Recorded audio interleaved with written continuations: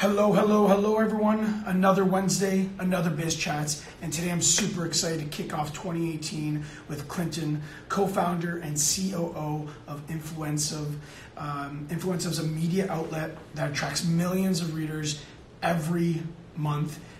He's held top roles in partnerships, sales, marketing at various funded startups, where he worked with private, public, and Fortune 100 companies. He's also a former financial advisor and a two-time member of the G20 Young Entrepreneurs Alliance, representing Canada. So I'm very, very excited to talk about today's topic with him, the power of partnerships, and I'm going to add him right now to this chat.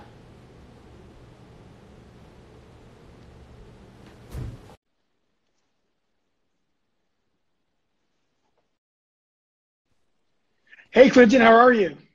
Good, man. How are you doing? Good. Can't complain. A new year. I'm all excited. Yeah, that's right on. Thanks again for having me. I hope the holidays were solid for you and everything was awesome over the break. Absolutely. I hope the same for you. Yeah, no, it was awesome. It was good to just kind of disconnect a little bit and get away and yeah, just obviously spend time with friends, family, all that type of stuff and kind of get away from the business stuff for a little bit, right? Of course, it gives everyone an opportunity to regroup and move forward even stronger, right? So that's exactly great. So I did do a little intro on your bio right now, letting everyone know that we're talking about the power of partnership, which you have a ton of experience with. So to respect your time, I'm going to get right into it as far as having 10 questions I'd like to ask you. So out the gate, why should business owners work together rather than by themselves? Yeah, honestly, I think it's a good way to kind of start this whole off because I know when I got into entrepreneurship like 3-4 years ago, and I think a lot of small business owners even nowadays, you think, hey, I'm going to start a business, and you're like in this business by yourself. You're the only one in it. Nobody knows what you're doing, or no one knows or understands your business better than you. You don't want to let other people handle different tasks. You just kind of take everything on yourself because essentially it's your baby, right? And one thing that I've just really realized is there's so much benefits that can happen to a business when you partner with others. And I think it's just a reality, right? There's things that you're really good at and there's things that I'm really good at. But rather than you tackling those things that, maybe you're like 50% at or 30% at, you just hand them off to me, which I'm a lot better than you at. And I think that that's just the power of partnerships really, is when we can bring different skill sets to the table and we can bring, just different concentrations on stuff. I think there's a lot of power that can be made. And I think you just got to look at all the great leaders out there, all the great businesses, the Apples and the Facebooks and the Googles, right? They were never just created by one leader. It wasn't just one person that decided, hey, I'm going to do this. It's, there's a couple people that put their heads together. They focused on different areas. And I think that's how businesses and business owners should approach partnerships is, how can I, partner with this, other company within my industry? How can we benefit each other? How can, instead of looking at others as competitors, how can we look at others as partners, and how can we work together? Because the reality is it doesn't matter what industry you're in. There's a lot of people in the world. There's a lot of businesses. There's a lot of customers. And there's honestly a lot of room for a lot of people. So, just if you have that mindset of like, hey, how can I partner with others? How can we collaborate rather than, oh, they're my competitor, or, oh, I just got to do everything myself? I think you can really accomplish a lot more in life. Yeah, and you put it perfectly. I agree with you. I think when someone, is self-aware of their strengths and weaknesses in order to fill in those gaps and understand, potentially we are stronger together than in silos, I think, powerful and valuable things happen. So that's great. Next question here. Why is it important to add team members to your business? So partnership's one thing, now let's talk about from a team perspective, right? Yeah, I think that's a great question. Honestly, I think I've already kind of touched on it a little bit, but I think when it comes to running a business, you need to have a team. You need to realize that it's not just about you. You need to bring others in that will complement your skill set and bring different different avenues to the table that you're better at, and perhaps they're better at. And that's something that, I can even draw on with Influencive and everything that we've done before is Brian and I make a really solid team because we bring different skill sets to the table. There's different things that, we do agree on a lot of the similar things, and we have a vision of what we want to build our brand into and everything that we're building. But there's certain things that he's better at, and there's certain things that I'm better at. And I think that's what really, really important is when you're building a team is I think you should be focusing on bringing people in that can complement things, but you should also, I think some people, right, is just being self-aware, as you just said, is super important. But I think another thing that business owners or entrepreneurs kind of stray away from sometimes is, they get intimidated by maybe someone else that is smarter than them, or maybe that's someone that knows more about something than they do. And honestly, you should be hiring those people. You should be bringing those people into your team because you need to surround yourself with smart people. So that's where I think it's really important to bring people onto your team that bring different areas and that aren't similar to you. But you have to obviously have that company culture. You got to have that same mindset, that you both are building something, or 4 or 5 of you are building things. So I think just having the Instagram booted me out. No problem. The beauty of it, right? But yeah, essentially, basically what I was saying is it's so important to surround yourself with the right team, right? It's super, super important, and you got to have people that bring different skill sets. And I'm sure you have experience with that, with the things that you've done and everything that you're doing right now. Yeah, correct? And I was gonna touch on it lightly, but I think you're right. There's that person or set of people that set the tone and the culture of the company. But it once again goes back to self-awareness. Like when I started BizOn, I knew that I was good at time management, project management, executing campaigns or identifying a business idea and bringing it to real life. But for an online marketplace, I'm not a programmer. I'm not a CTO or a coder. So I was aware of that, and I brought in the smartest people that know how to do that and made them part of my team. Right. It's beautiful because at the end of the day, there's even a quote, if you're the smartest person at the table, you got to switch that up, right? So always work with the smartest people in your space. But the next question here, do you know of ways that can make it easier for people or businesses to be open to partnerships? Yeah, I think so. So one way I think is to be open to partnerships is really, and this is honestly probably the easiest when it comes to a business or an entrepreneur is having the mindset of, hey, I want to collaborate. I want to find ways to partner. Something that I've just found that I have a knack for is when I'm building a business, working with a business, whatever it is, I have this knack of just finding ways that, hey, we're doing this or we're doing that. Oh, here's this other company. Oh, what if we did this together? Or what if we collaborated and did this event? Or what if we put this product together? What if we collaborated on a service? Whatever it is. And I think it's super, super important that it's really that mindset thing is as a business owner, as a leader, is if you have that mindset of like, okay, I want to collaborate with others. I want to find ways that we can partner. That's kind of the first step. And then the other step would be, everyone's kind of heard it before or whatever. And I'm not really a part of them too much, but I think obviously networking is super important. And there's many different ways that you can network and meet other people within your industries, whether it's different associations, whether it's different alliances, whatever it is, different conferences, events, everything that you go to, rather than seeing everyone as, oh, they're a competitor in my space or we're doing the same business. It's maybe there's a strength that they have and there's a strength that you have. And if you guys put both of your businesses together or both of your strengths together, you could do something amazing rather than both of you doing something like, so-so. So I think it's just really starting with that mindset, I think is important that, hey, I want to collaborate. And then there's obviously all these other different ways of like networking and just getting yourself out there and just really finding ways to collaborate. Agree. That's great. Now, if you could provide a tip on how to land that new partner, what would it be? If To land a partnership, honestly, I think the biggest thing is you need to come to the table with something to offer. You need to have something to offer. Like, what can you offer? Like, why would I want to partner with you?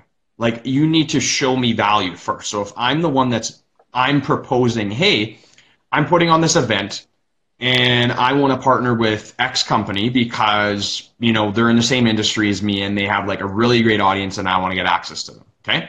So if you're going to go to them and say, hey, we're going to partner together, well, why should I partner with you? What have you done? What are you currently doing? What is the value to me? What am I going to get out of it? If you come to the table with all of that, it's really going to put you in a better place. You're really already going to be a step ahead, and that's going to set you apart from all the other businesses, all the other people that are trying to, maybe collaborate or partner with them instead. So I think really being prepared and coming to the table with an offer and being someone of value. Show value first before asking for stuff, right?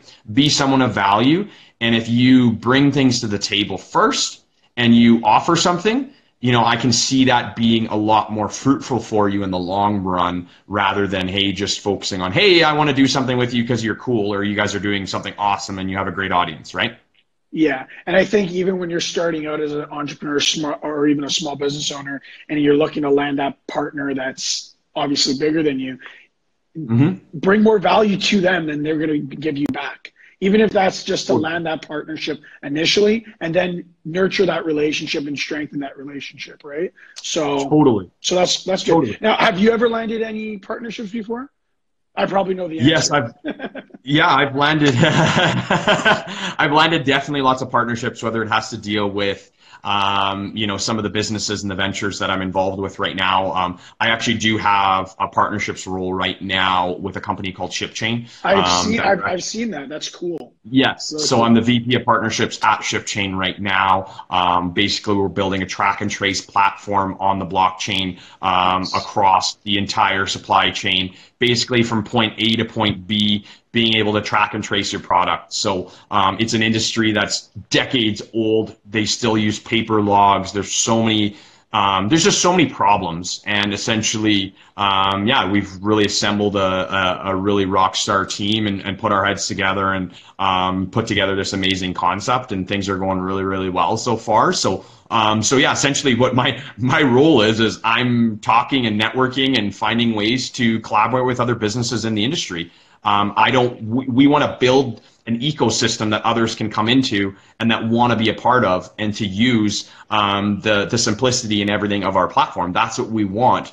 It's not about, hey, we're going to absolutely annihilate your business and take you out. It's more of, hey, like, how can we support you in your business already? So that's really what my role is right now. But on top of that, everything I've done with Influencive, everything that I'm still doing with Influencive is, very partnership driven. I want to collaborate with other brands, with other entrepreneurs, other business owners that are doing things that I can see helping advance, everything that we're doing at Influencive or ShipChain, but then the same thing that I know that what we have and what we can offer them is something of value to them, and they want to partner and they want to collaborate, and we can do some big things together because, as you already said, it's all about surrounding yourself with the right people, and I want to surround ourselves, no matter what business or venture I'm in, with the right organizations, with the right people leading them that believe in partnerships and believe in collaborating so we can do some awesome things. That's great. And where can people go to learn more about ShipChain?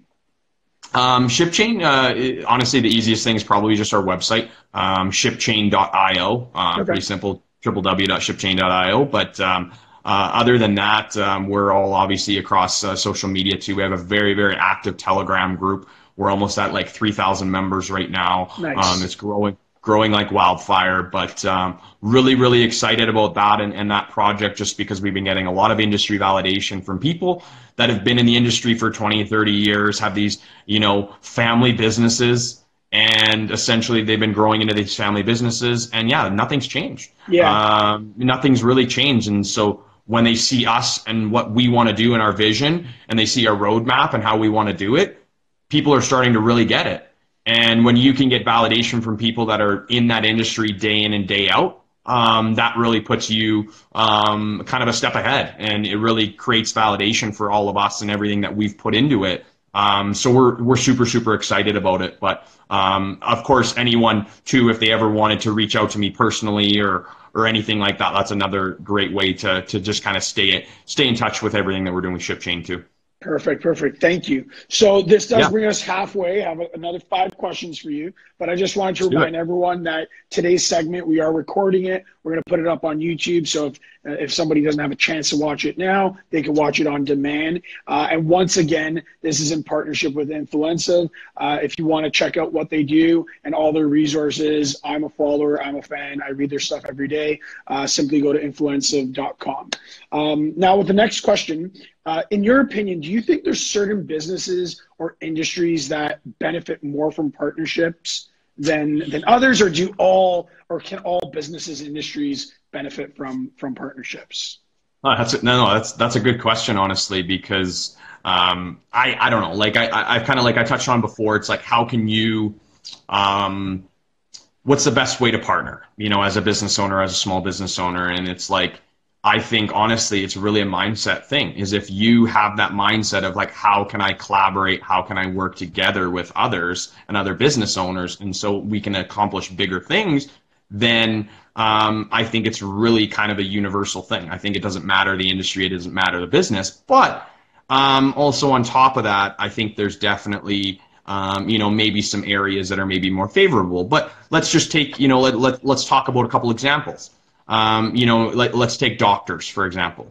Why can't, say, doctors, dentists, chiropractors, why can't they work together and collaborate, rather than saying, oh, no, don't go to this dental office or don't go to this doctor because I want their business, I want their clients. Think of how can we collaborate? What are they really good at? Or maybe they specialize in something that we don't do.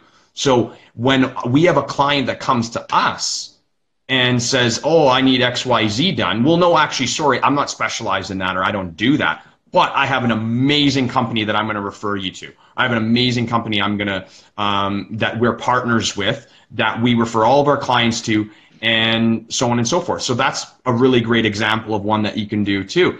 And then in terms of partnerships, another one, let's say, is a fitness company.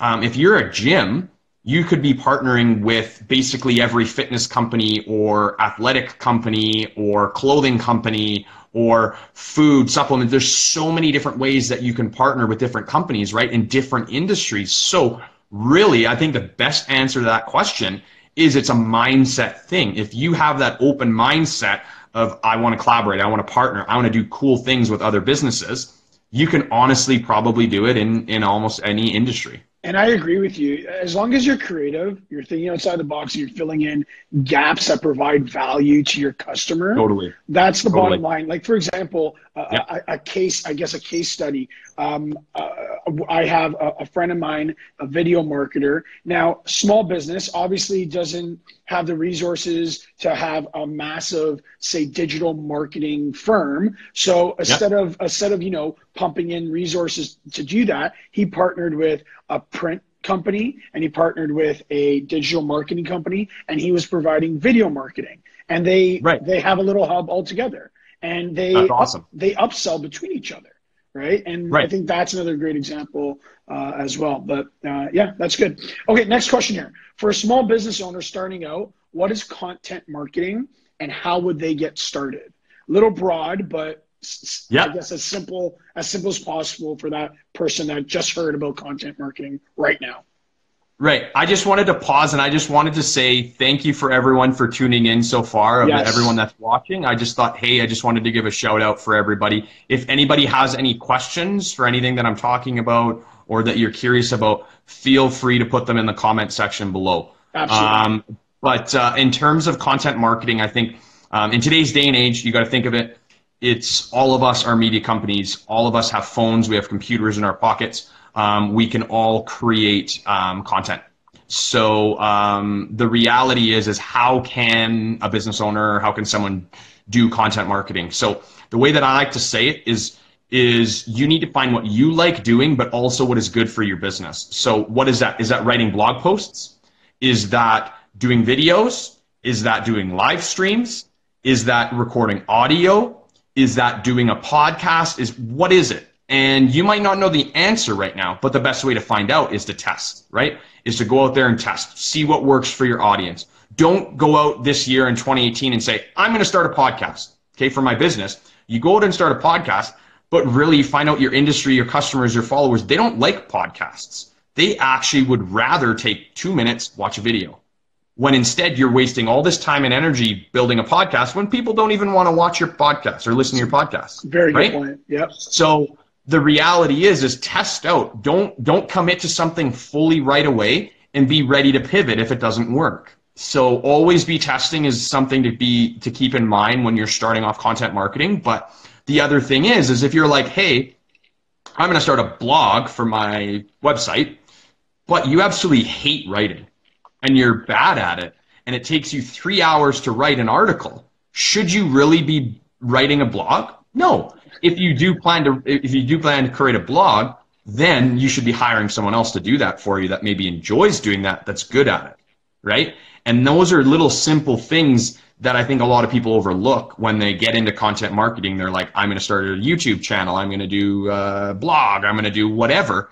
And they get just bogged down with just being a business and doing everything else, that if you're testing and making sure that your audience and whatever content you're creating is effective, that is, I think, was most important. So just be testing and focus on when you do find what works, then focus on that, double down on that, triple down on that, and just keep going and focus on that rather than having this whole spectrum of everything, right? Agree with that. Now, I guess the next question goes hand in hand here.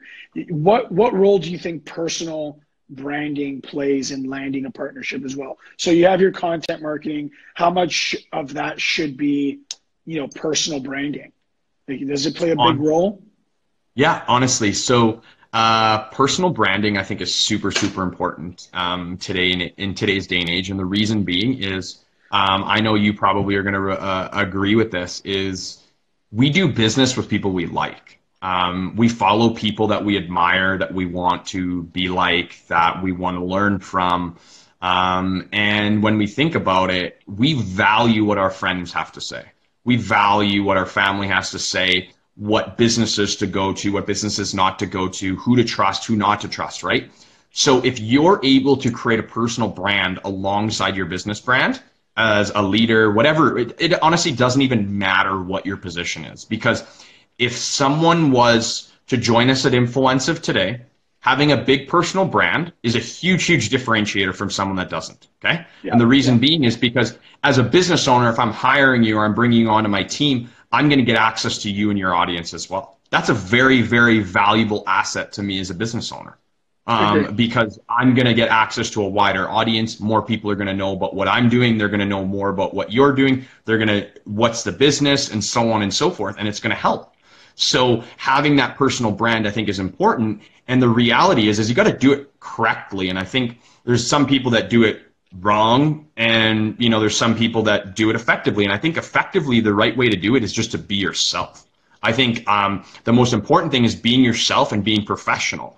Because the thing is, when I'm hiring someone today too, and not even when I'm hiring someone, just think of it this way, is if someone tells you about a new product or service, what is the first thing that basically 95% of us do? We go on Google and we Google it. We search it. Like, what is this? Who is this person? What do they do? Or what's this slime ball thing? Whatever it is. We go and Google it and we want to see what comes up. So think of it in your name sense. If I was to go Google your name, what am I going to find, right? And if you're the leader of a company, okay, and I go and find nothing, that's just as bad as if I go and I find stuff that's bad about you, or that it's not serious, or it's not professional.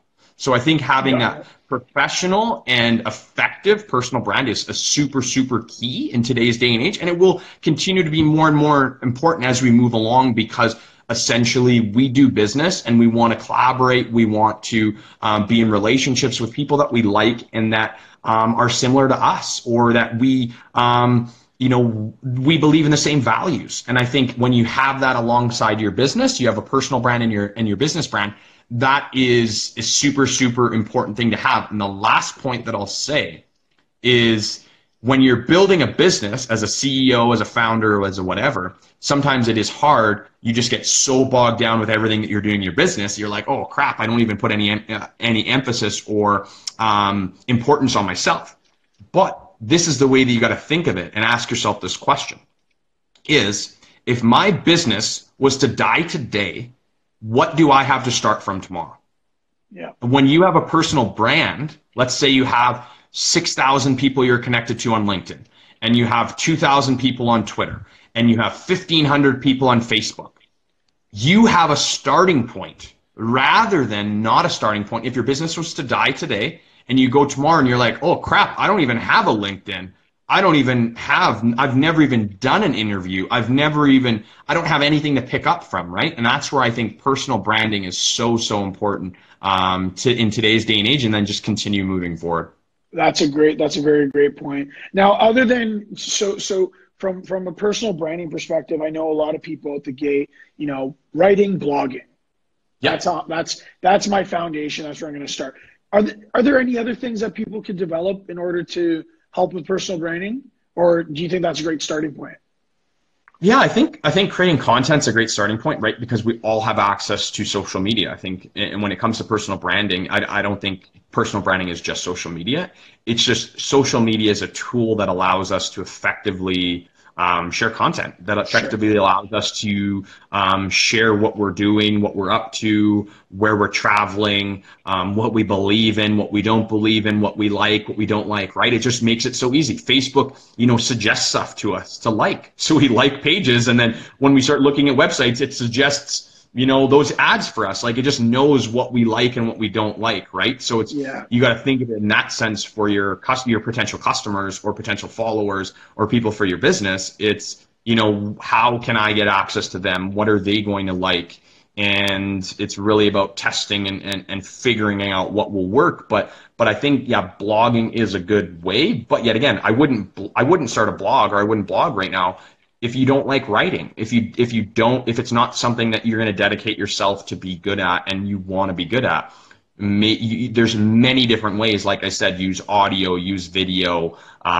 You could do maybe you're more an in-person thing. Maybe you want to start a little mini show, whatever it is. There's so many different. Find your strength and exploit it, right?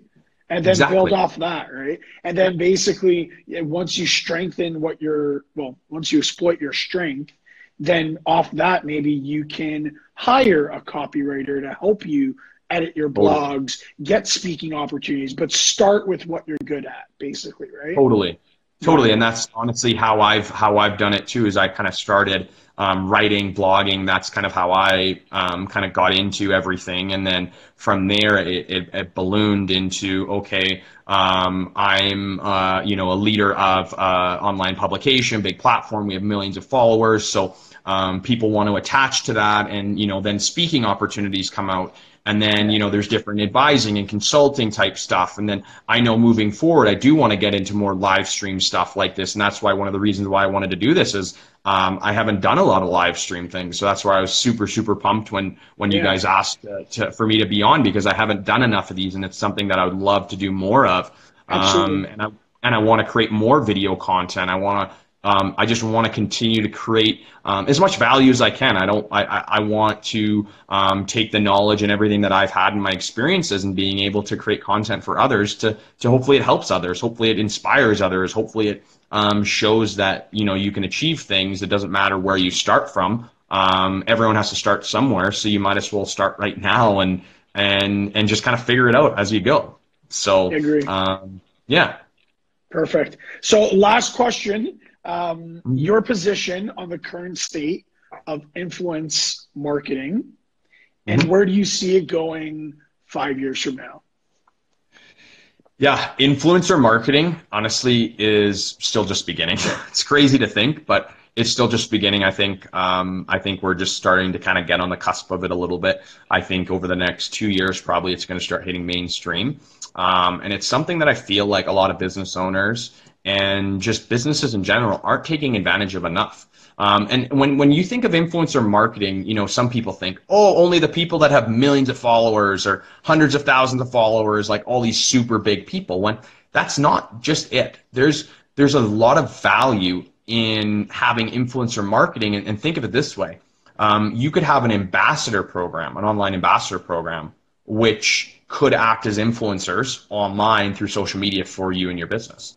So that's a form of influencer marketing that I think is still relatively new, that not a lot of people are taking advantage of. And it's something that I will be implementing in our businesses in the coming year to really take advantage of that. And I'm not talking about the people that have millions of followers. I do know those people, but those aren't the only people that, needs to be a part of this. And I think whether you're a grocery store, a corner grocery store, family owned, or whether you are, a logging company, let's say, there's influencers out there. There's people that have audiences that you should be tapping into to get access to. Engaged audiences, right? Like, for example, exactly. my biggest thing is so you have someone with 1,000 followers, but consistently they're getting, say on Instagram, for example, they're consistently getting 100, 200, 300 likes per post. Their engagement is very high compared to, say, someone with 100,000 followers that's getting the same amount of likes. So really focus on that. It's more about the engagement than the actual follow. Totally, and that's what I think it is some people just get lost in the numbers, right? And everyone's like, oh, this person has so many, and this company or whatever. And it's like, it's not really about the number. It's more about the engagement is a super, super important part. But I think I'm very big on influencer marketing. I think it's something that businesses should 100% being put on their radar for branding, marketing, growth, sales, everything. And think of it this way, is every employee or every team member for your company should be an influencer for your brand or for your company that you're working for. So essentially, do I think influencer marketing is just starting? Yeah, because I still don't think companies and corporations are enforcing it enough on their employees or on their team members to really represent their brand that they're working for or getting paid for. And once that becomes more kind of a standard thing in the industry, that's just going to explode it even more, because the GEs and all these big, massive Fortune 100 companies are going to have 20,000 ambassadors, 20,000 influencers that work for them that are exploiting their brand and getting it out there, and that's huge. Yeah, that is massive. Well, this was perfect. I appreciate your time. The way I end every biz chats is with a rapid fire. So three questions. The first answer that comes to the top of your mind. So what was the last song you listened to? Last song I listened to? Oh, crap. I was just in the car just this morning. I have no idea what the song was. The radio station was Hot 107. I don't even know what it was. I can't even remember anymore. But that's a good one, because I'm actually this is a little thing people probably don't know about me, but I do like music. I do sing when I'm in the car. So I do long road trips are quite fun and entertaining. But I don't have a good voice. But all right, next question. What was the last movie you watched? Ooh, last movie, Collateral. Older one. Yeah, older one with Tom Cruise, Jamie Foxx. Really love that movie. Watched it over the weekend. Nice. And last one, what was the last book you read? Ooh, last book. I am reading, what is it? Industries of the Future right now. I'm reading, I think it's called. Nice. Really cool. It's just talking about AI, blockchain, just these really machine learnings, big data. Really, it's like a newer book within the last 2 months that I'm reading right now. That's probably the best answer, but yeah. Perfect. Well, thank you. Yeah. Well, this is the end of Biz Chats. I want to thank you once again for taking your time to chat with me and everyone that tuned in. Thanks to Influencive for the partnership and bringing this all together. And next week we'll be back with another expert guest to talk about another interesting topic. And I guess my last plug is, if you're interested in buying or selling a business, check out mybizon.com. Thank you, everyone. Have a good one, man. Thanks a lot. Thanks a lot again. Appreciate it. No problem. Have a good one, Clinton. Bye. Cheers.